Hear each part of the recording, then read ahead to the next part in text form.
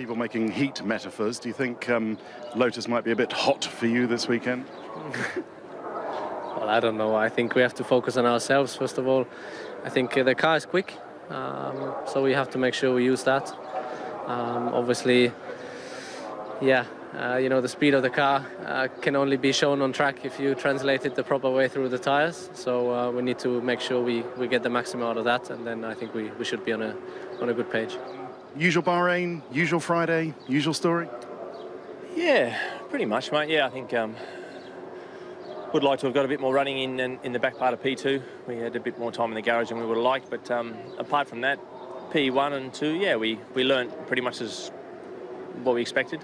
Tyres are certainly, in the window again where they probably should be. So no massive surprises really. Yeah, just like you say, normal day Bahrain. A couple of developments on the car. Seb's trying out the vented front hub. Is that something that the engineers are saying is worth having, and might it be on your car sometime soon? Yeah, we're testing quite a few things on both cars today.